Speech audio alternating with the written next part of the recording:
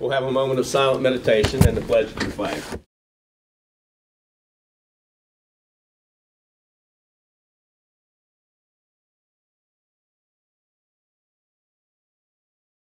Thank you. I pledge allegiance to the flag of the United States of America and to the republic for which it stands, one nation, under God, indivisible, with liberty and justice for all. Good morning. We will call to order this meeting of the County Commission of March 18th. It's 10 o'clock. All commissioners are present, and we'll begin with consent and approval. Good morning. Good morning. Good morning. I have 11 exonerations for $2,436.74. Vouchers: General County Fund $85,883.62, Coal Severance $17,601.11, 911 $19,436.39, Chestnut Ridge Park $1,258.07, Mason-Dixon Park $332.81, Transportation Levy $431.224, Library Levy $105,844.84, Assessor's Valuation $7,018.47.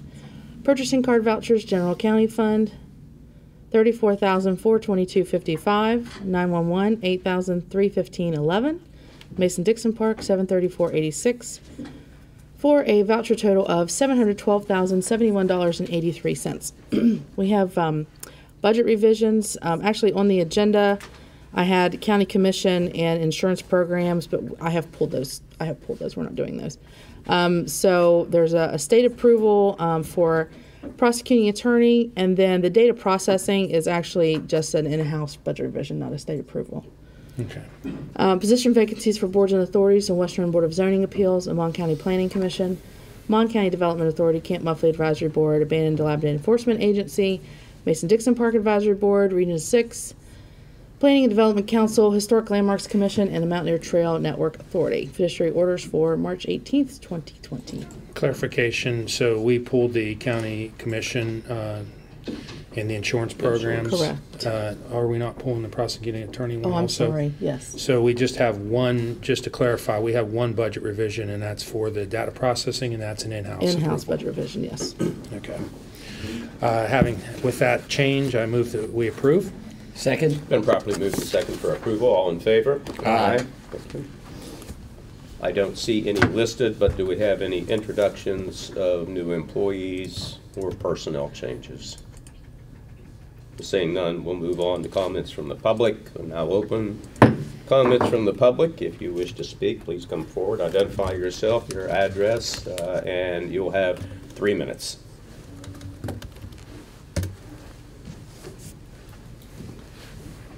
Andrew Gasbray, Director of Planning. Just wanted to follow up on the work session we had the other day, in which we presented the draft rollout for the draft subdivision. As suggested that day, by Friday we should have the draft subdivision ordinance posted on our website, along with the presentation that I showed you all that day. Nothing has changed since then.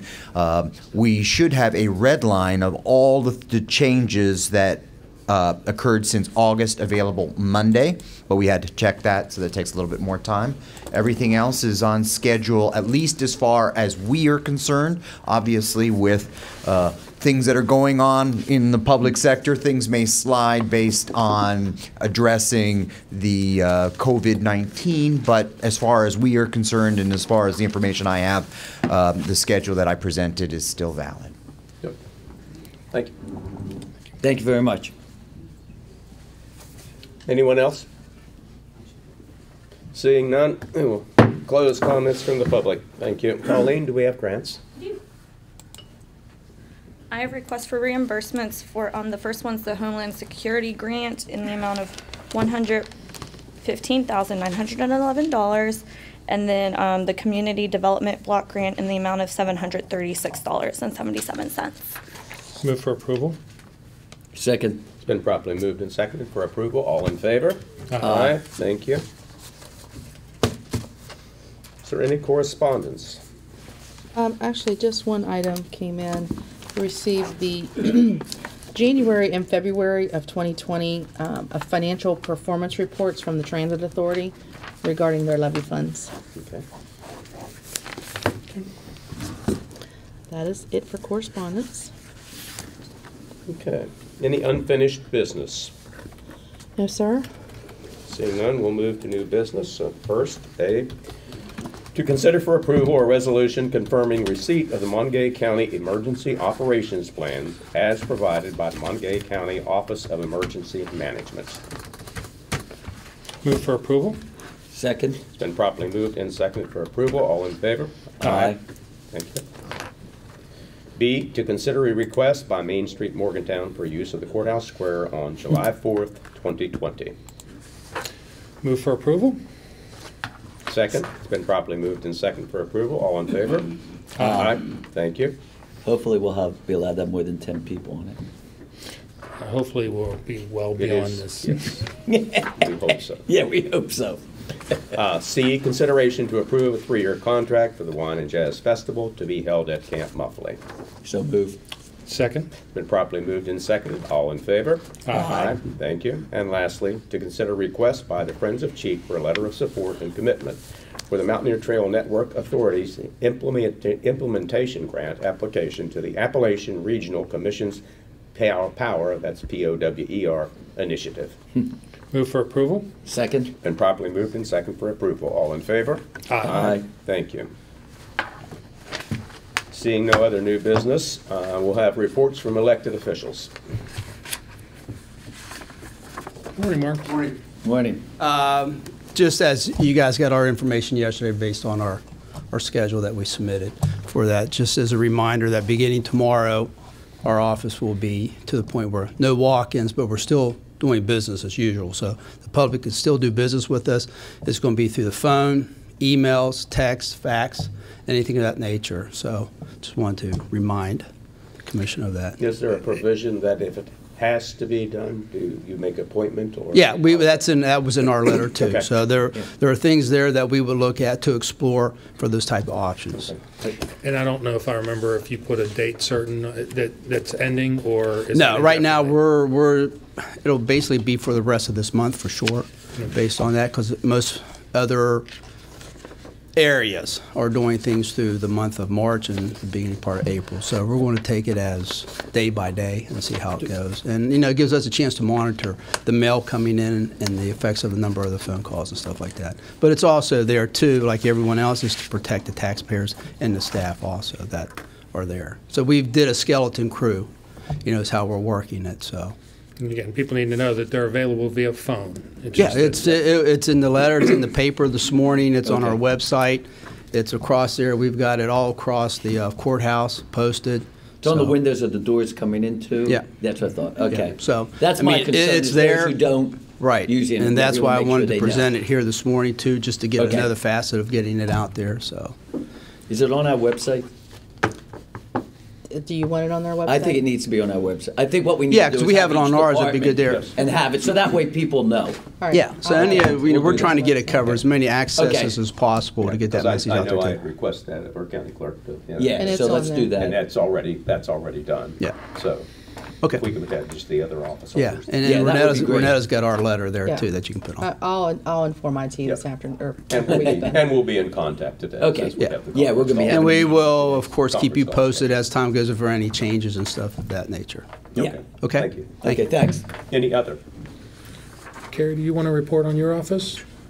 I can. Our office is still operational. We did close our walk-in traffic to the general public, but the nature of our office in being the document recorder for the entire county, we want to make sure that our local attorneys, our banks, those people who are involved in the real estate process is still able to function and be able to record their documents. So we are allowing people, local attorneys, to come in on by an appointment basis. Though if they have to send a runner for documents, they will make arrangements with our office to do that. We are still taking marriage applications, marriage licenses, and estate and probate by appointment only. All those can be made on our webpage. We are asking that if you do make an appointment online, We will be contacting you prior to that appointment to make sure that you have all of the proper paperwork that you need prior to making the trip in here, and that you do meet the qualifications to actually come to our office, being that you have not been someplace where you could have potentially been exposed within the last 14 days before you're coming in. So we are trying to do everything that we can to make sure that we are operational. We recognize that one of the things that our office does is keeping everything running in the economy. So we want people to be recording documents and doing all those kind of things, because we did structure our staff differently. So we will be in the office from 7 a.m. till 7 p.m. so that our staff members are not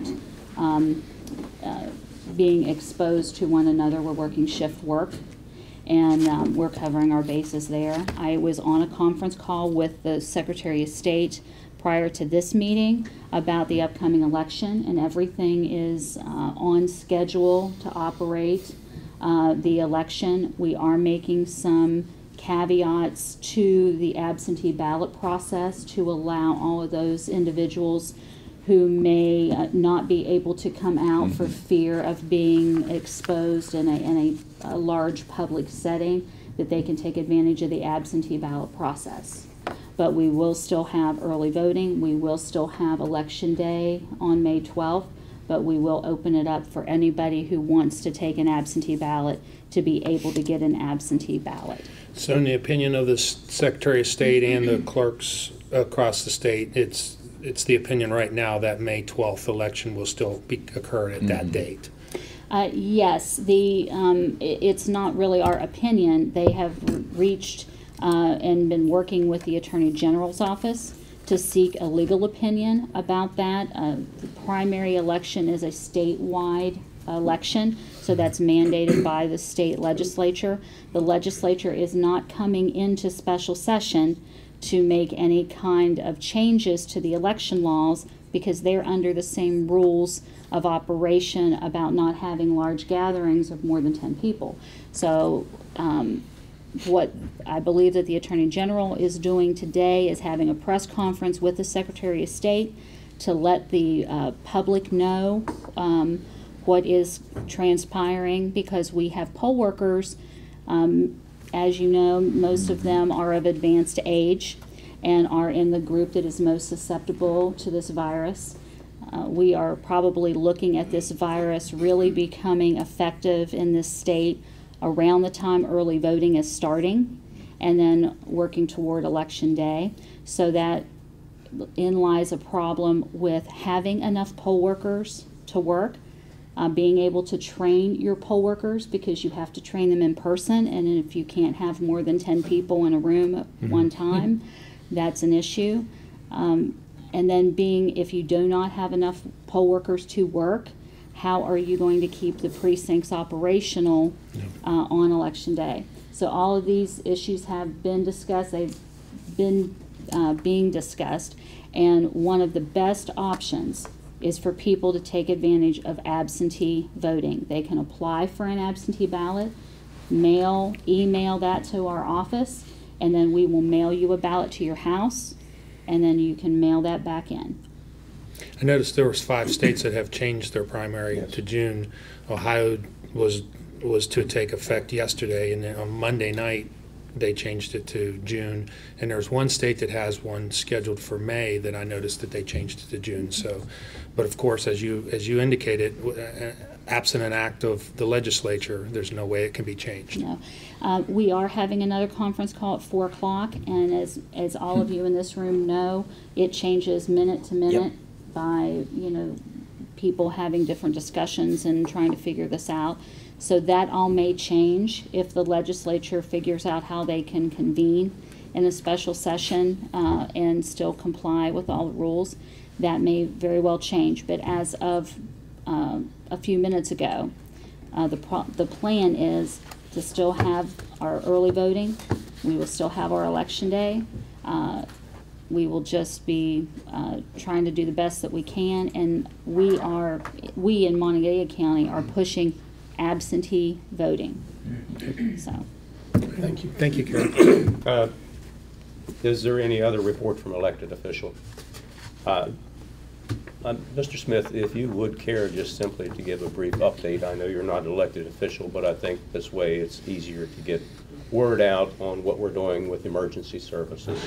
Please. So the commission's aware. We met with Dr. Smith and all the chiefs of all the first responding agencies, fire, EMS, and police, the other day out at Mecca. Some minor changes are going to be seen within the emergency services here in Monongalia County. The police departments will be stepping back on some of the response to the minor incidents that may be occurring. The example I give, if you call 911 and you're reporting that your child's bicycle has been stolen, you may not see a police officer come to your house. They will instead call you because it's something they can take all the information over the phone, and it's going to cut back on the exposure for our first responders. Obviously, police will respond to all major crimes and anything in progress. Our fire departments are going to be scaling back some of their operations. They will not be doing the home inspections at this time. Morgantown Fire Chief has scaled that back until further notice. They also may be stepping back on some of the medical responses that they go on. If it's not a life-threatening event, they may not be, the fire department may not be responding. It'll just be EMS coming out. EMS is going to respond on all medical calls as in the past. So it's something that is not going to put the public in any jeopardy at all, and that everybody's calls will still be answered. At the 911 center, we've expanded our protocol on questioning for medical calls. If you're calling in, you will be asked questions. If you're indicating that you may have a flu or fever type symptoms, they will ask more questions. What has your travel been in the past 14 days? And it's all meeting the CDC requirements. And then this way, this information can be passed on to our first responders coming out to your house. Thank you. Thank you, Jimmy. Appreciate it. Sorry, I didn't mean to put you on the spot. Oh, that's all right. I think the public, should have all the information that we have available at this time. Okay. Next, we'll have reports from county commissioners. Tom? As I stated and posted, we are in a time of change, and it is new to all of us.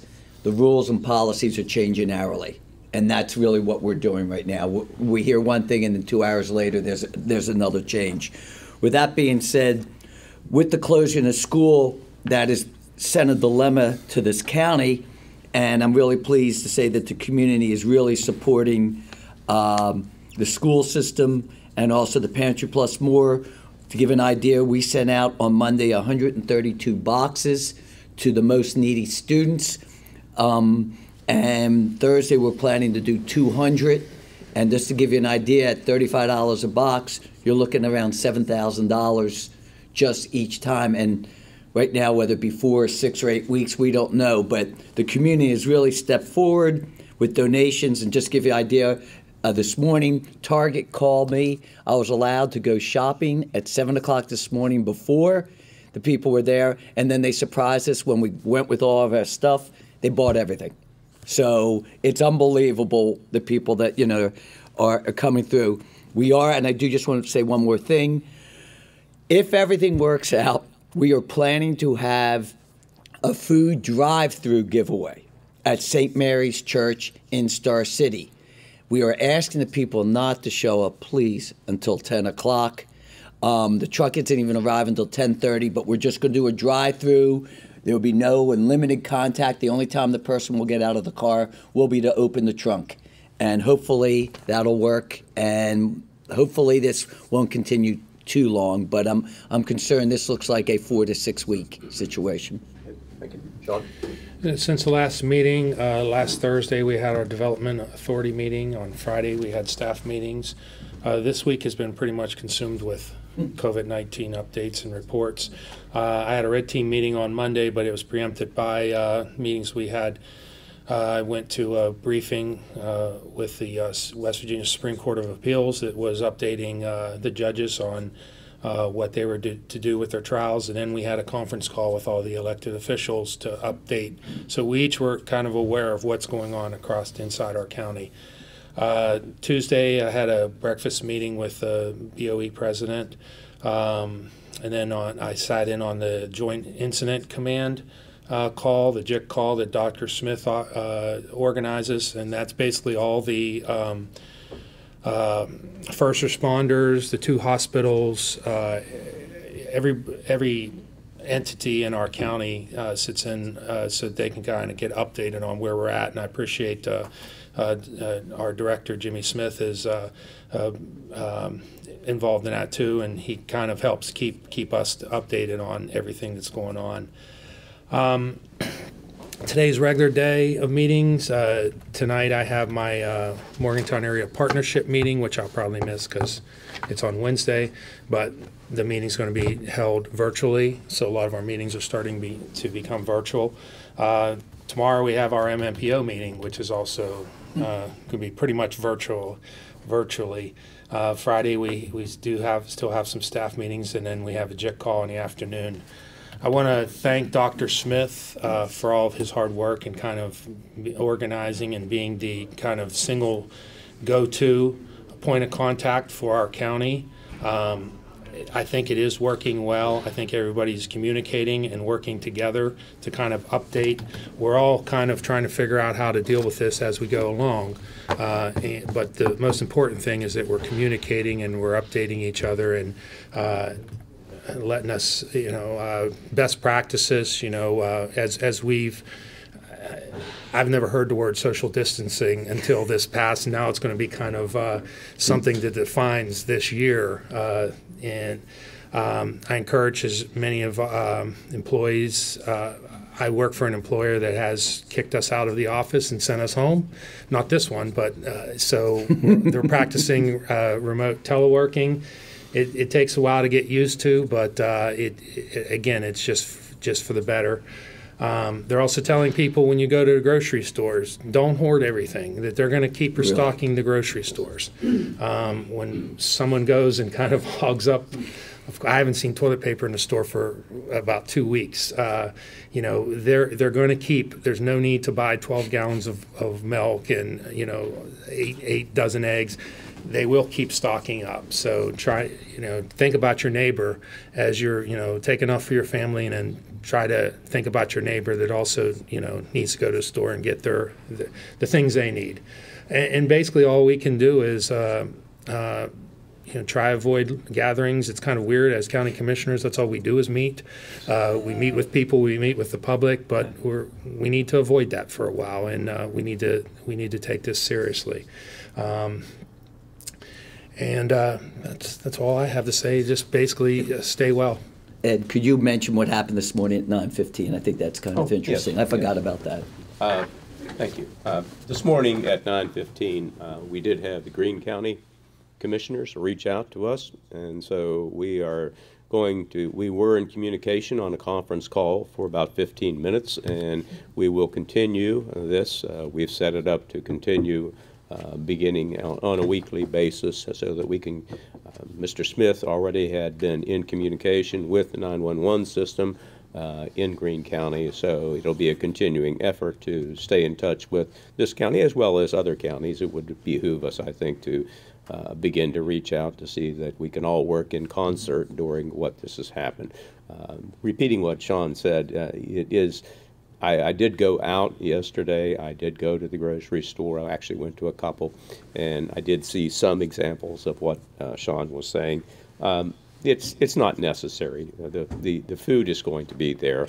That's just really something that you should think about, and also think about your neighbor. Think about those who are possibly in need of your assistance. You don't have to go over.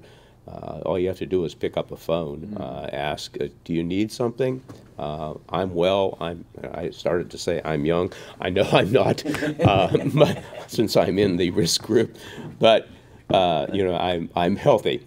and I'm able to do things for other people. So in closing, I will use the words of Ellen, be kind. Thank you. Move to adjourn? Second. We are adjourned.